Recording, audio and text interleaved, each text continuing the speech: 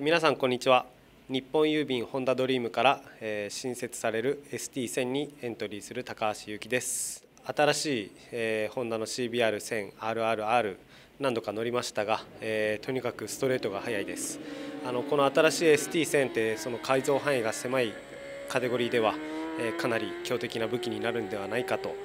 短い走行ながらに感じております。今年は全日本全4戦ということで、いつもよりも半分近く、